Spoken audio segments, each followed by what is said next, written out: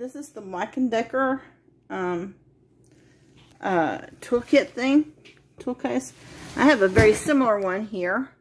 It's a blue one with 3 compartments and all. But this is the Black+Decker one. I don't think here's the thing. It goes all the way down here. And I don't know how he gets it up, but he just kind of yanks and pulls and up it comes. It might have a, looks like there's a, my thumb's too short.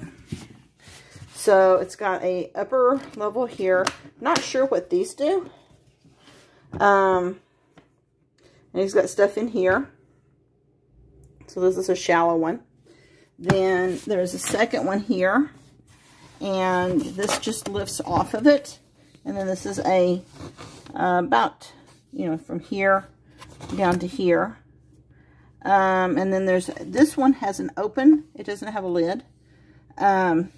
Which mine does. But, you know, it's not the same brand. It is sturdier than mine. Mine's a little fragile, more fragile. So, brought this for my dad, and he thinks it is the bee's knees. He lost no time in filling it up with all kinds of goodies. So he's kind of this handy guy, got all this stuff. And he's been over here doing some little handyman projects in my house. So this has been a delight for him. He highly recommends it to anyone who likes to do small projects, fixing things up for people.